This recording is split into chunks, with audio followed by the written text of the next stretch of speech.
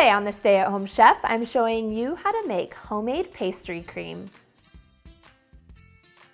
Pastry cream is super delicious. It's the filling used for profiteroles or eclairs, and it can be used as the layer in the middle for Boston cream pie cake. It has a lot of uses, more than just what I listed, and it is super, super tasty and a lot easier to make than you might think.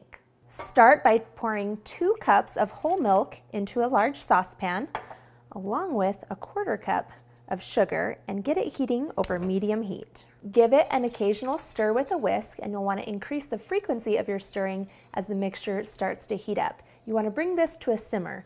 Meanwhile, in a small mixing bowl, mix together 2 egg yolks with 1 whole egg, 1/3 cup of sugar, and a 1/4 cup of cornstarch. You want to whisk this really well so that it's all combined. It should end up a nice creamy yellow color. Then we're going to take this back over to the stove. We're going to take our hot simmering liquid and pour a little bit of it directly in with our eggs while whipping them with our whisk. And then put this back on the heat and pour this into the mixture.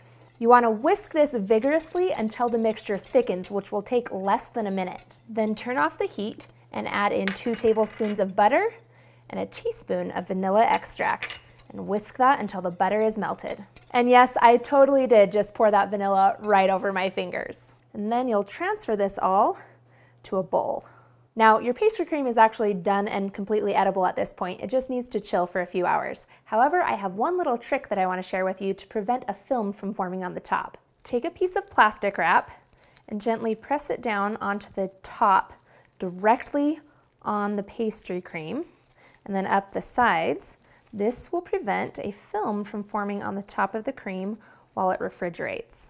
Place this into the fridge for at least 4 hours until it's completely cooled. After 4 hours, you can remove the plastic wrap and you have yourself pastry cream. Use it to fill all of your favorite pastries like cannolis, profiteroles, eclairs, donuts, you name it, it's delicious. And I wouldn't even blame you if you just ate it with a spoon.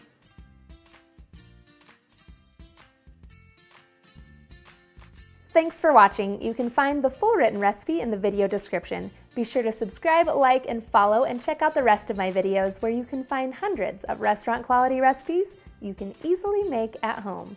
See you later.